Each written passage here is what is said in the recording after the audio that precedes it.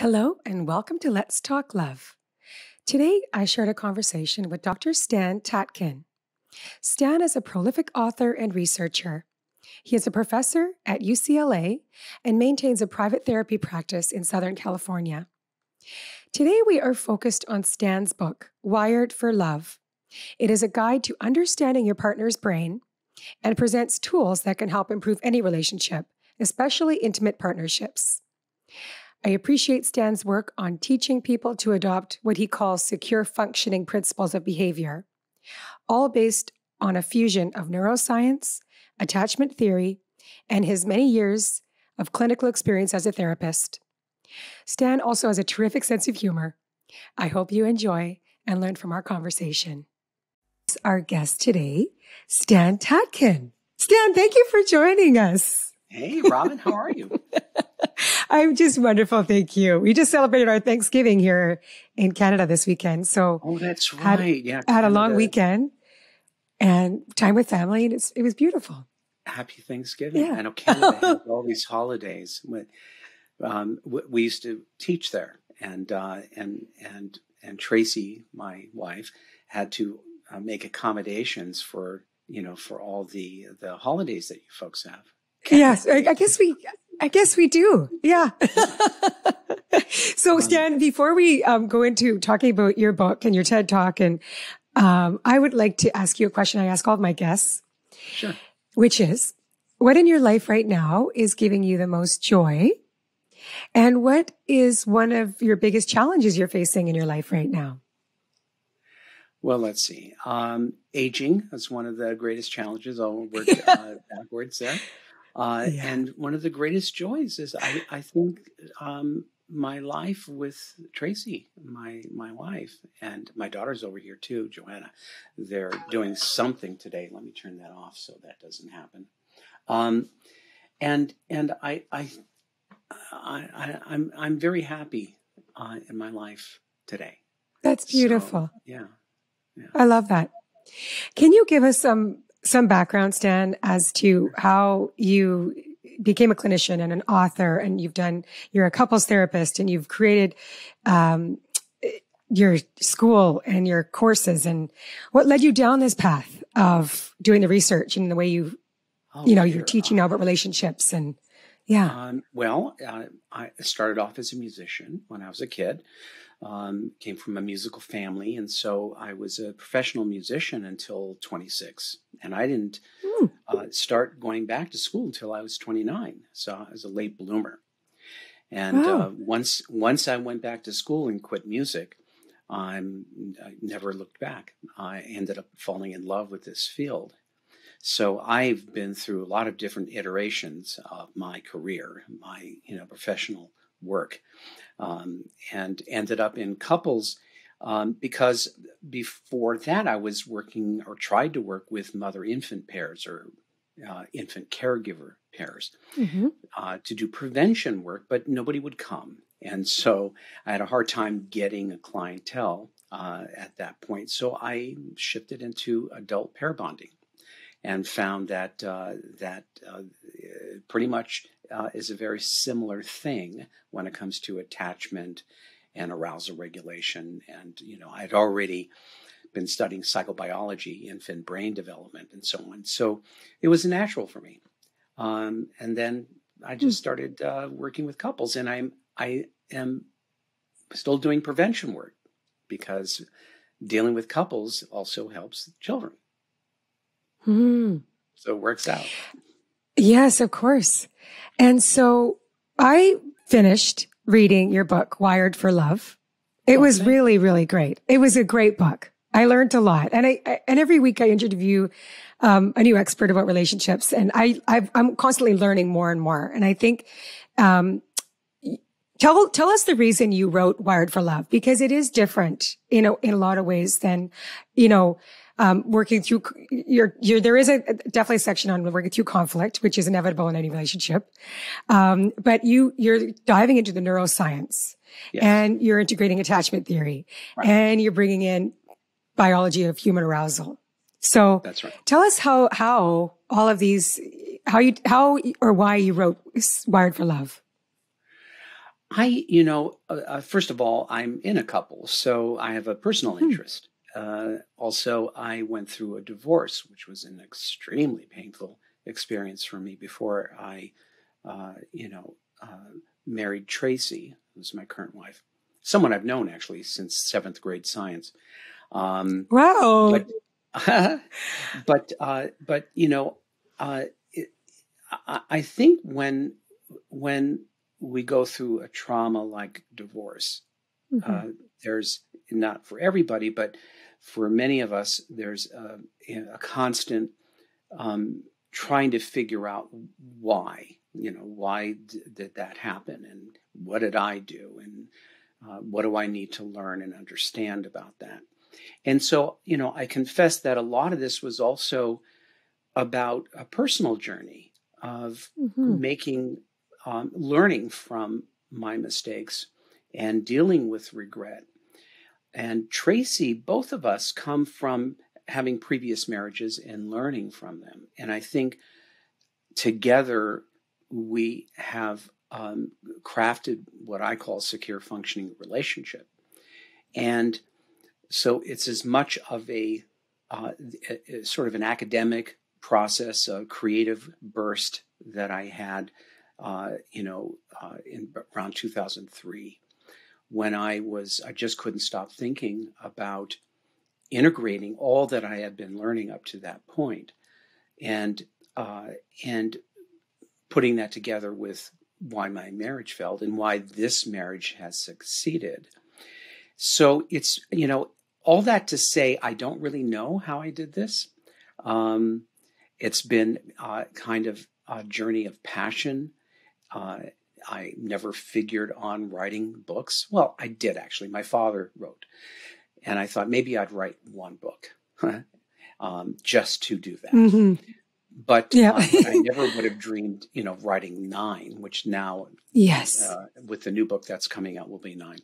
And so, so it's just being swept away, I think, by my interest, my passion, and the way my mind works, and loving to teach. So I'm a teacher, and this started off with my teaching therapists how to work with a psychobiological approach. And that's basically the mind and the body working developmentally, starting with infant brain development throughout the lifespan. And so I found that I just loved the whole process of learning and teaching and applying this in my practice. And one thing led to another, that that this kind of carried me through much more complexity. Even today, I know more about what I'm thinking about and writing about that I did in Wire for Love today than I did at that time.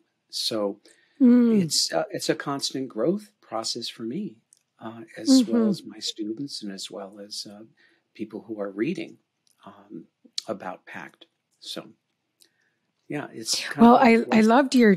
Yes, well, I loved your TED Talk as well. And you're so funny. Like, you've got a really good sense of humor, which I really appreciate. So this is a big question, but I'm sure you get this a lot. And actually, it lends to the title of your TED Talk. Why are relationships so difficult? I know there's a lot of reasons why, but that's a big question, right? Because we're human primates, and human primates are essentially, and don't get me wrong, I'm a fan of my species, but we are by nature, it's in our DNA, warlike creatures, aggressive and self-centered and moody and fickle and opportunistic and easily influenced by groups and xenophobic. We're always aware of what's missing, which leads to disappointment, and we're always comparing and contrasting, which also leads to envy. And so what could possibly go wrong, right? And so relationships are necessary. We have an existential need to be connected and bonded to at least one other person. But we also are troubled. I wouldn't say troubled, but we're messy animals. We're smart in so many ways, smarter than any other animal that we know of on the planet, and yet incredibly stupid when it comes to relationships. And a lot of that has to do with the way the human brain operates. Bless you. People really don't understand that, that we have, problems with communication. That's across the board. Terrible communication when it comes to speech and understanding. Our memories are terrible on any given day, not reliable, and our perceptions are constantly changing according to our state of mind. Add to that, we're threat animals, and so we're really good at picking up threat cues in our environment. And those threat cues will increase if we actually get hurt. So that is a function of memory. Everything we do is a function of memory. We're memory animals. So this then can lead to problems in our interactions, close interactions with others, where we're misunderstanding each other without realizing, where we are getting into memory fights unnecessarily, where we feel threatened by a look, by a gesture, by a word or a phrase, or a vocal tone. Add to that our relationships in terms of romantic relationships are what we call primary attachment systems, right? Those are the hardest relationships, I think, on the planet, because we're part new strangers in a symmetrical relationship, but our memories are always referring back to our original caregivers and our original family of origin, which was asymmetric. And so we tend to come to these unions with a lot of entitlements, expectations, and also a certain amount of informality, because we think we're family when we start to get committed to each other, and that's a mistake, right? So we make a lot of mistakes in these kinds of relationships that we don't in other relationships. And also it has a very long memory. So you and I in a relationship of that kind are proxies really for everybody else that came before. No other relationship does that as consistently as the primary romantic relationship. Mm-hmm. I loved the introduction of your book, which Harville Hendrix wrote. Yes, and he talked.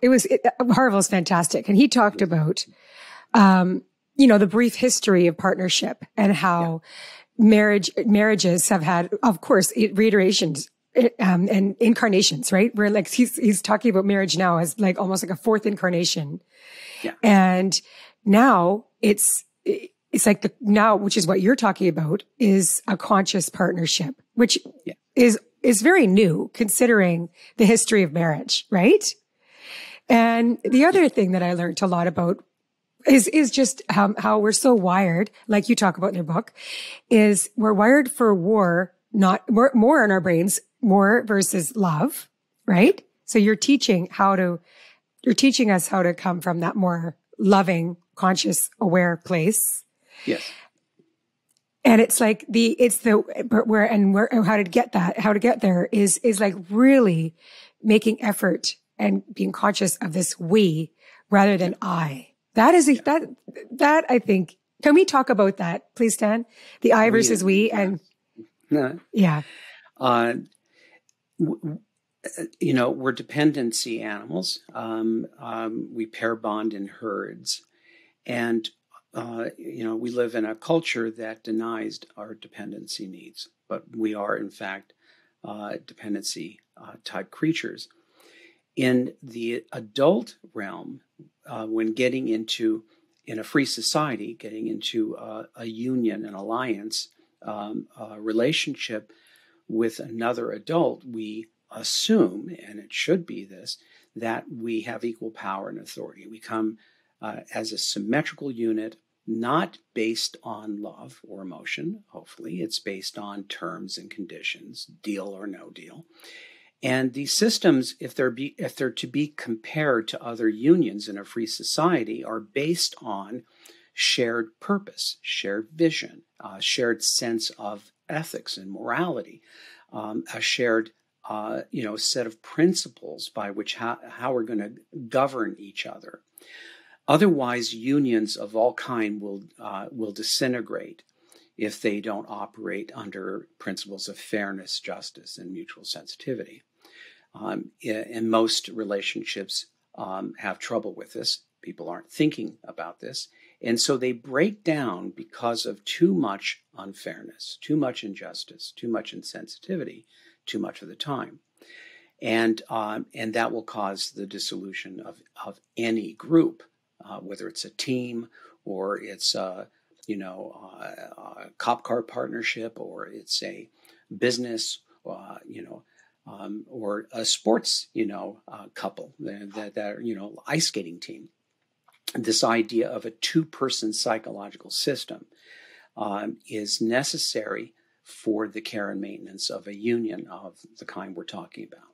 However, most of us revert to a one-person system of me, my, and I, and you, under the slightest amount of stress. Actually, sometimes we're that way no matter what. So two-person thinking is a necessary condition for interdependency. Interdependency means that you and I are entering a union where we both have the exact same things to gain and the exact same things to lose, which holds us accountable to each other because we're equal shareholders. It must be that way or there will be resentment, right? Mm-hmm. And most people don't understand this. We get together because of love, because of religion, because of attraction, because, the biological clock is ticking, because our family wants us, or, it's an arranged marriage, whatever. But we don't come together thinking in the same way as we do other unions. And that can be a fatal error when it comes to this idea of we do. This is what we do. This is what we never do. So say us both. In other words, I expect partners to co-create from the ground up their relationship architecture, their culture, not the one they grew up with and not somebody else's, but theirs in particular.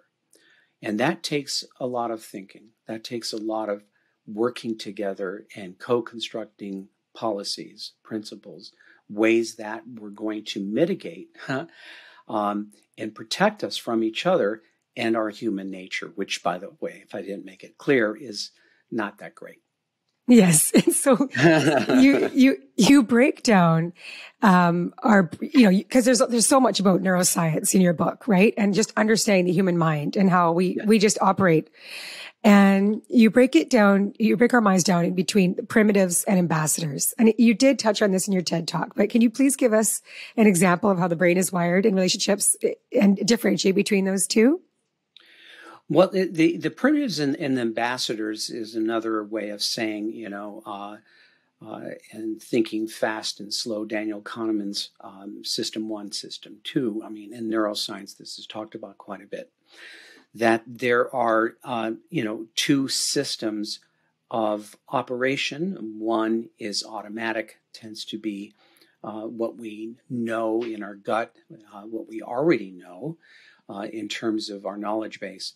And it is the kind of thinking that is impulsive, spontaneous, definitely there when we are feeling stressed. We revert to this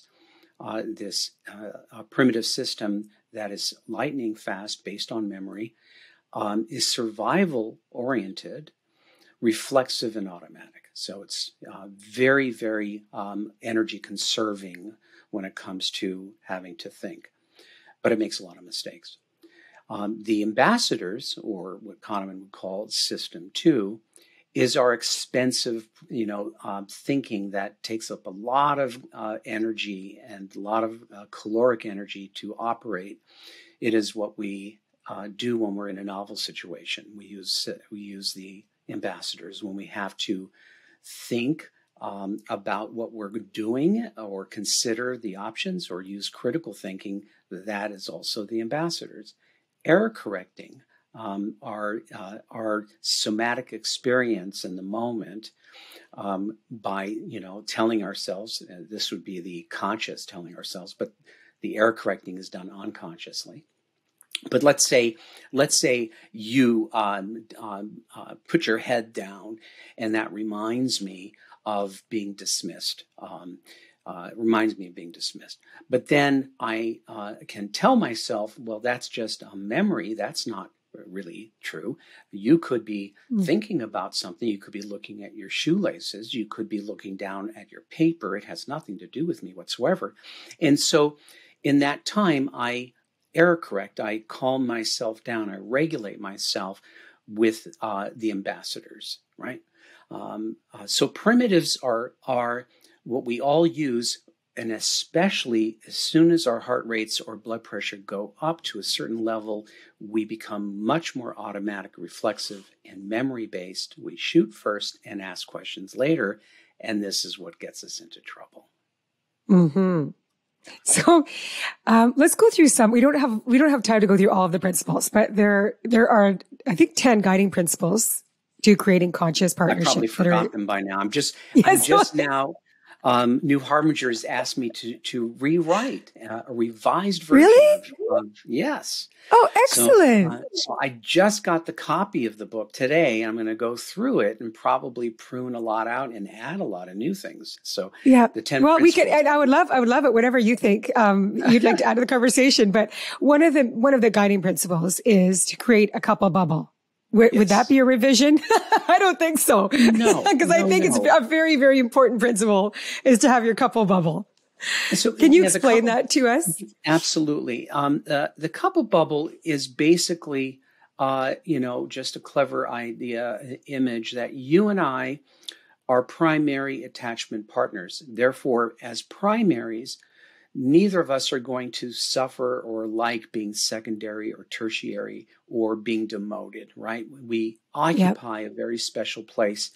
And there's something here that's biological that seems universal, that we kind of expect that, even in polyamorous and polygamous cultures. And so that system has to be protected from the environment, protected from what we call thirds. Third is anything outside of the orbit of that primary system, which exists, right, in nature always. But the way that you and I operate in order to protect our safety and security system, we have to have certain principles or ideas that do that, protect our union. And that would be putting our relationship first, above and beyond everything and everyone else. Why?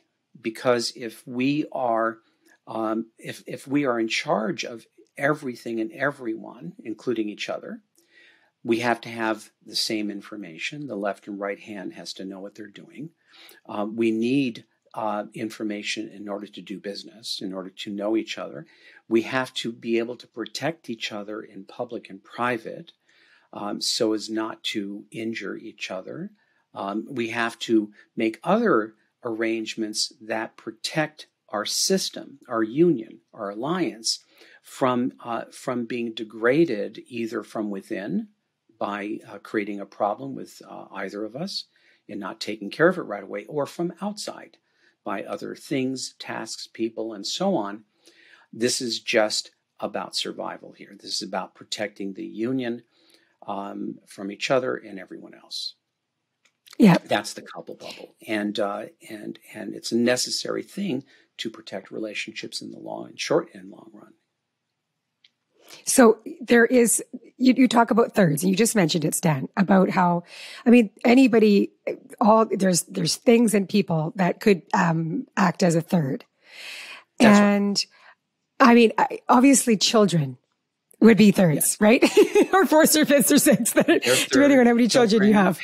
Exes. And I imagine, and I think you do say this in your book, but I also imagine in your practice that you're dealing with couples who their couple bubble is absolutely under threat because of their differences in how they they want to raise their kids, or if there's something going on with this child, and it's just bringing up a lot of challenge in the couple. And so how is it? And I understand the principle, Stan, about how, your union comes first over, but your children are your children, right? And if you have differences of how do you manage that with couples that are having huge challenges with children, and of course their children coming, it kind of threatening the bubble. Yes. What I meant by putting the relationship first doesn't mean you put your kids in a closet with a bowl of kibble. No, of course not. Go jetting off, to somewhere. All it means is that because we're in charge of everyone and everything as a team, everyone, including our children, depends on us being in good shape. Yes. Therefore, we have to be in good order. Otherwise, we're not as effective. We're not going to be as good at our work, at creativity, at parenting, at self-care. All sorts of things are going to fail. And so everyone and everything is depending on you and I to be good, to get along and to be good leaders. That's what parenting is leadership. And so that's what I mean. It's a practical, hierarchical way of organizing a system so that we know what our task is very different than everybody else's. Okay, that's what that means. But children are a third, of course, and their job, of course, is to split you and I, even when they're young. They're going to do that. Our job is to not allow anything or anyone to split us. Otherwise, you and I will get into a fight, and that's not good. So that you and I are different is actually a feature, not a bug. Nature is basically wants us to have at least two caregivers, maybe more, because a child needs different caregivers in order to enrich the developing brain. So, vive la différence, right? That's never a problem. You and I have different styles, but the problem will be is that we're not thinking of our shared vision. Do we both want to raise children that are healthy? Yes. Do we both want them to be good citizens? Yes. Do we want them to be able to stand up for themselves? Yes. Do we want them to be able to deal with a variety of difficult people and situations without giving up? Yes. And so on and so on. So we agree on our vision for this couples project, which is to grow children up and prepare them for the real world because they're just passing through. We don't own them. It's a couples project. That we are different is, again, something that you and I work on as we go as an improvisation. Parenting is an improv. Therefore, we're constantly shaping our approach to get the vision accomplished. Neither of us are experts. Neither of us are going to be perfect. We're both going to make mistakes and be wrong. That's fine. But it's a process, like all couples projects, that we are constantly working as collaborators and cooperating with each other. Each of us generals, right? We're both generals. But when generals fight or argue, soldiers die. We can't afford to do that. So we have to work together, and that's in all things. Otherwise, we don't produce anything. We don't get anything accomplished. We don't solve any problems. We don't create anything new. We're too busy arguing. Yeah. And that's not smart, right? So we're talking about a two-person psychological system of us and we. We have to work things out constantly. That's good for me and good for you, or it will cause us a problem. And that's a two-person psychology system. And one of the ways that you coach couples is to learn how to please and soothe your partner, right? Yeah. It's the bigger foundation is really getting to know your partner on those deep, deep levels. And so actually I was intrigued to learn you had a different way to talk about attachment styles. So you talk about an anchor, a wave, or an island. And I don't know if you've updated those either, but I thought it was a really easy kind of, no, I don't think so, because I think it was quite an easy way to understand how we could have developed our attachments, or how you would define attachment styles. And so you want to know that about your partner, whether you identify as an anchor or yes, if you identify, can you just quickly go through the anchor, wave, and island for us? All this attachment is basically a subjective sense of safety and security starting from infancy. So, and going throughout the lifespan. And it especially refers to dependency relationships. So you and I are dating, and our attachment systems are not really an issue because we don't feel permanent. I don't feel like you're depending on me yet, and I'm not depending on you. But as soon as that begins to emerge, that's when we remember what it is like to depend on someone. And that can go all the way back to childhood.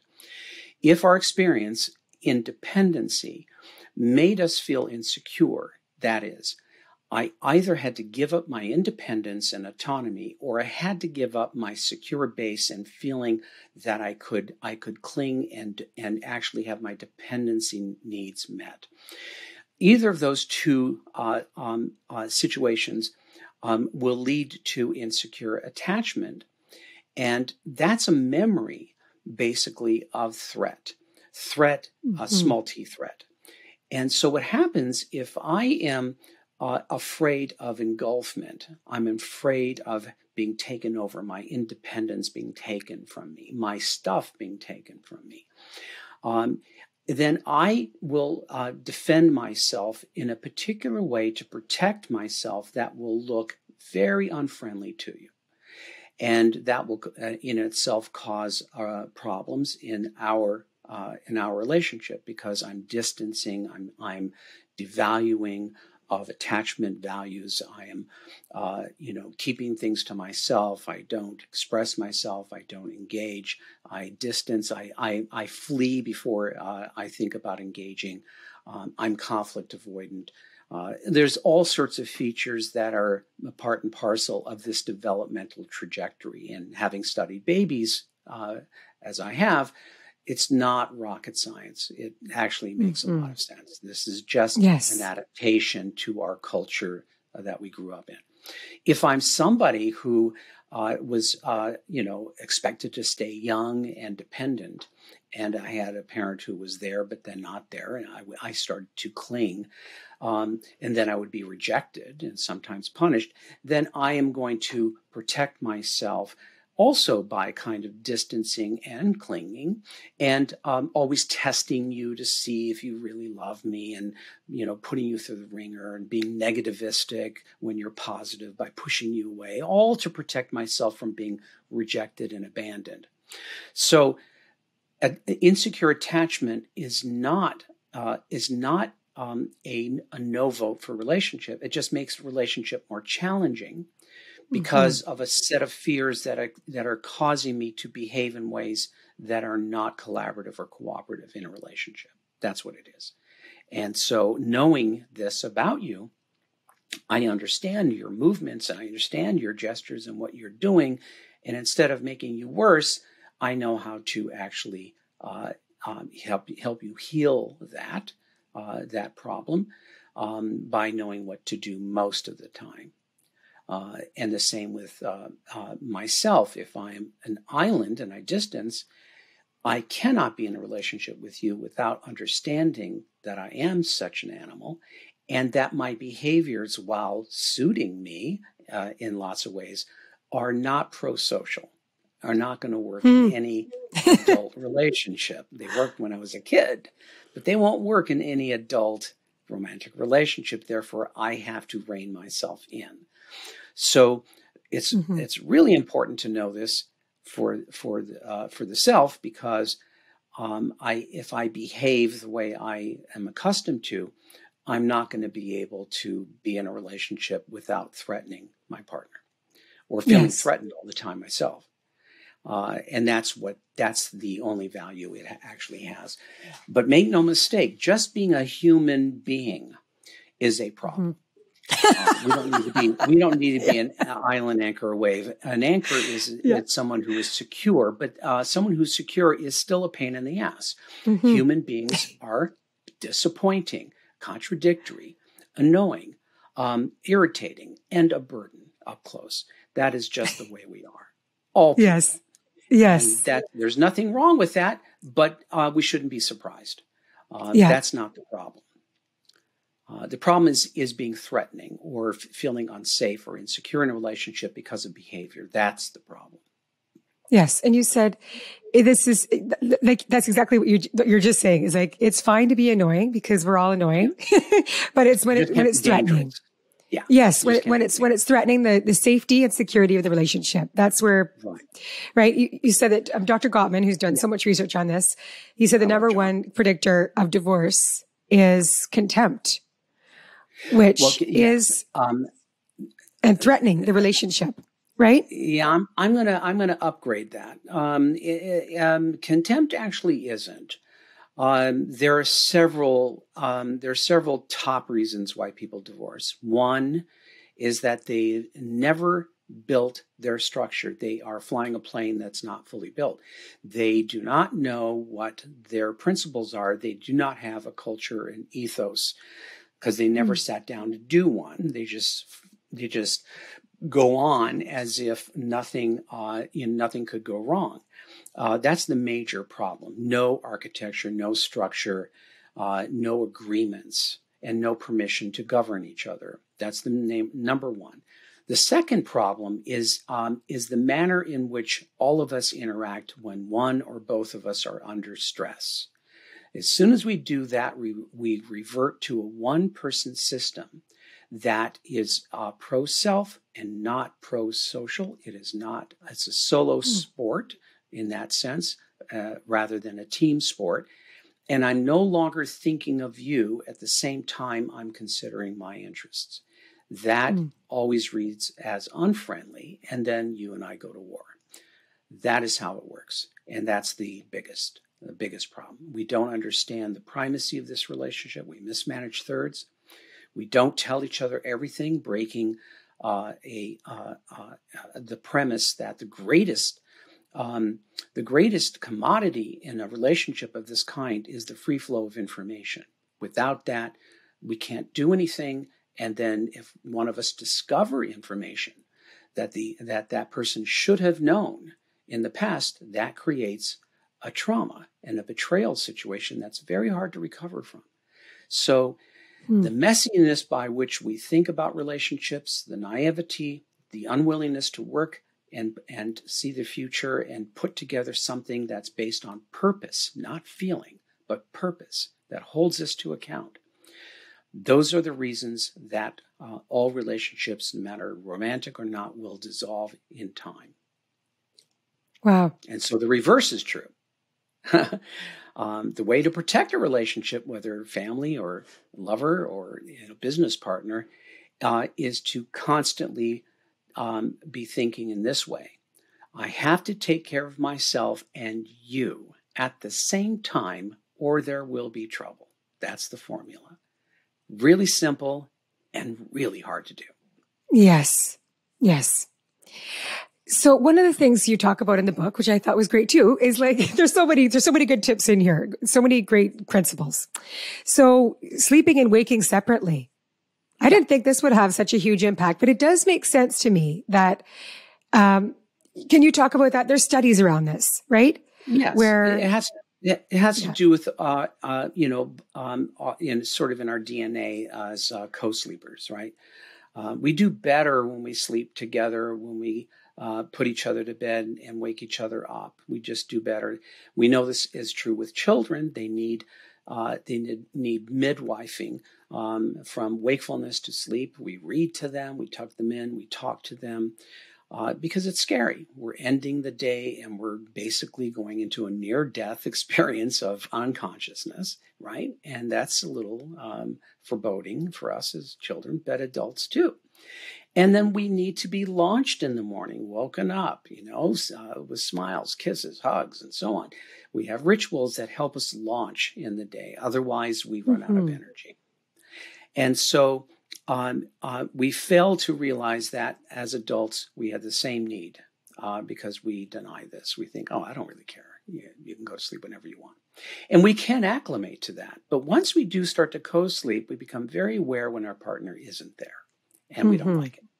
And so all things being equal, which they rarely are, is it better to co-sleep, go to sleep together and wake up together? Yes. All you have to do is try it for a few days and you can tell for yourself whether it's better.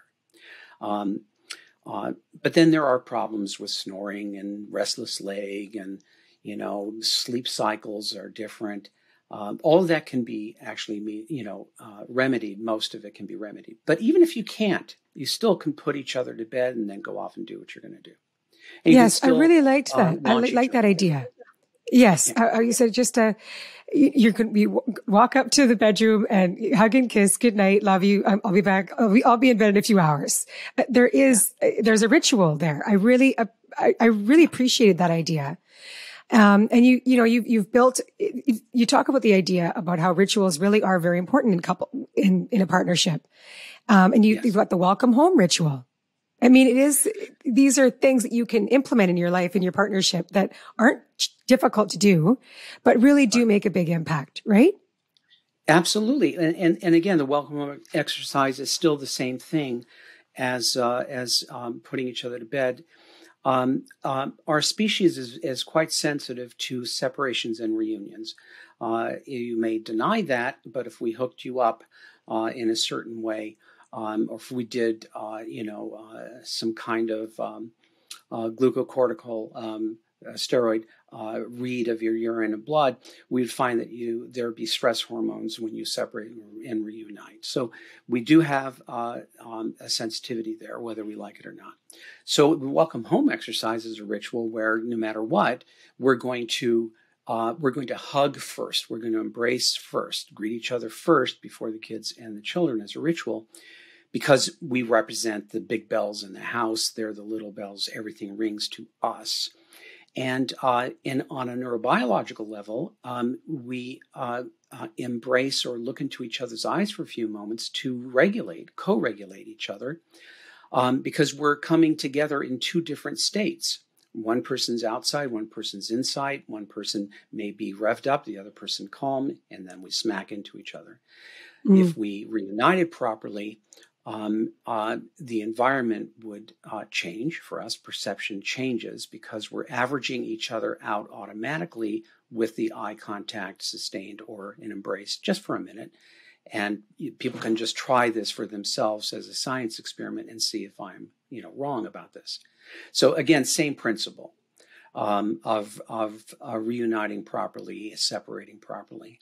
But the reason we have rituals is because we're so damn lazy as a species. We would never do anything good for ourselves or each other if we didn't have rituals. Rituals are a decision to do something, whether we feel like it or not, because we decided it improves our lifestyle. It improves our daily sense of living well, whether it's taking the shoes off when we come in or praying at dinner or whatever it is that we do. These rituals are meant to be pro-social and bring us together and ground us. Otherwise, we wouldn't do anything. And that's the truth of it. That's what religious principles are for. That's what home principles or whatever you build as a ritual. We must have rituals or we will never do anything that's good. Yeah.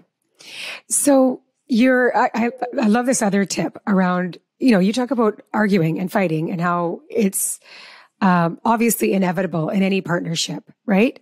Oh, yes, that you're going to have conflict. Yeah. But there are, there has to be rules of engagement and then respect and just ways that you can handle conflict where it's about the we, not the I. And I think that's where there's a lot of training that we all need to do so that it's like, it's not a battlefield. It's like, it's all about how can we come to a win-win and just that guiding principle right there. Right? Yeah. And actually, I think people do need to be trained. We're trained if we're, we're learning to be a negotiator. We're trained if we're learning to be a physician dealing with a patient or a therapist with a patient. We're trained when we are go into the armed forces, and it's a different kind of training. In special forces, you are told that the person next to you is more important than you because they're going to save your life. And that's a culture that is based on interdependence, that our survival depends on each other. Therefore, we become best friends. We become, experts on each other because our survival depends on it. So you and I are in the foxhole together. We're a survival team. We decide to pair up. We're a team, a union, hopefully based in survival first and foremost. Because we exist in a dangerous, unpredictable world. We can't be dangerous because the world is. So we have to make sure we are safe and secure at all times. Otherwise, it doesn't make sense. So like any other union or grouping where the survival is the main game, it's important to be experts on each other because I'm in the foxhole with you. I have to know the animal I'm with. I have to know how to regulate you. What if you freak out? I'm not going to leave it to you. I need to handle you so that you can stay by my side and save my life, right? And so we know this when the circumstance forces us to do this, right? Unfortunately, most couples don't realize that their lives actually depend on each other in every which way.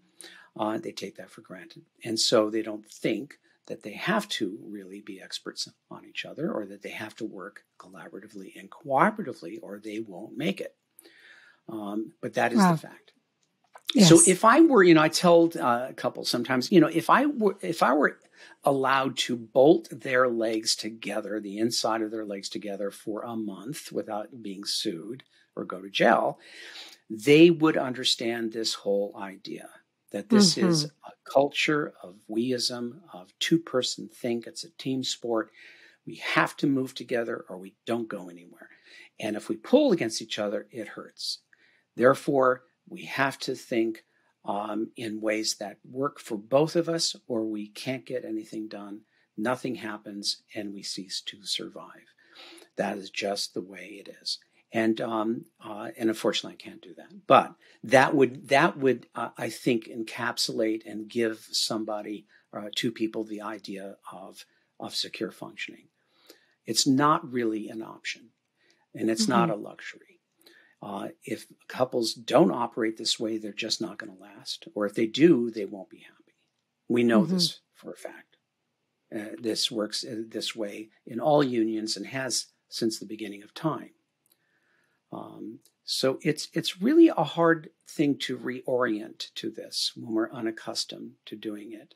And like I said, there are many barriers in the love relationship.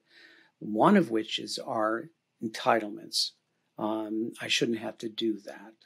I'd like you to be an expert on me, but I shouldn't have to do this.